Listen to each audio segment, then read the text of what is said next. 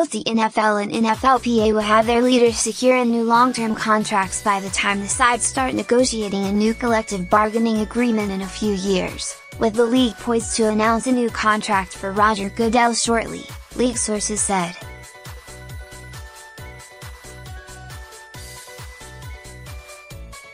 Union head DeMaurice Smith was recently voted by player reps to extend his time on the job as well.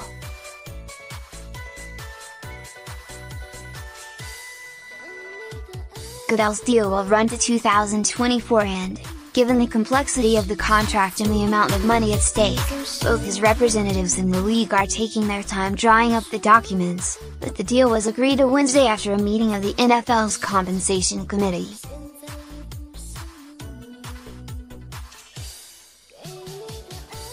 Contrary to a report, Cowboys owner Jerry Jones was not a factor in the process, for better or worse, and he was never on this committee or authorized to speak for other owners, who voted resoundingly back in the spring to empower the competition committee to finalize a deal with the commissioner without having to turn the matter back over to the full membership.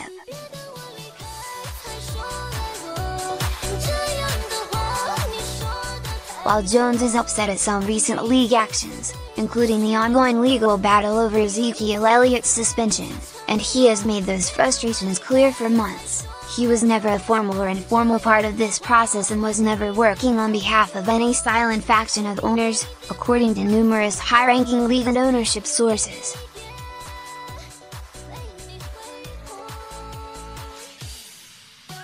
Jones wanted to be on the compensation committee, sources said, but that group was selected by Falcons owner Arthur Blank and included a core of strong owners who wouldn't be swayed by an agitator, like the Rooney and Mara families.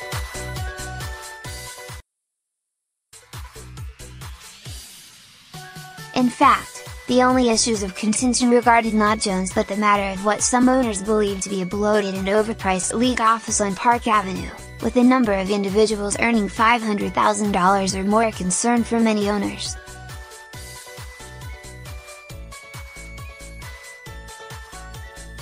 Ultimately, there were not new provisions put in place to limit salary or headcount, sources said, and as a practical matter Goodell's extension was essentially in place weeks ago.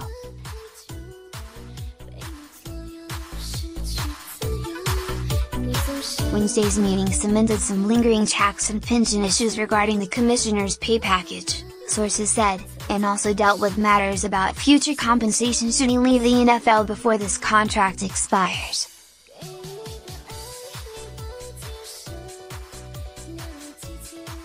The 10-year CBA Goodell and Smith oversaw is set to expire after the 2020 season.